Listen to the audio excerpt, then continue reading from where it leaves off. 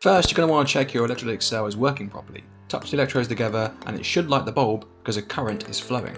Now place the anode and cathode into the salt solution. If you look closely at the base of the electrodes, you should see some bubbling. The chloride ions being attracted towards the anode where they're losing electrons being oxidized, whilst the hydrogen ions being attracted towards the cathode where they're gaining electrons and being reduced. If you collect the hydrogen and then place a lit splint above, you should hear a squeaky pop, which is the test for hydrogen gas. On the other hand, if you hold some damp blue litmus paper over the chlorine gas where it's being generated, it will bleach the blue litmus paper white, and that is a positive test for the presence of chlorine gas. Thanks, bye now.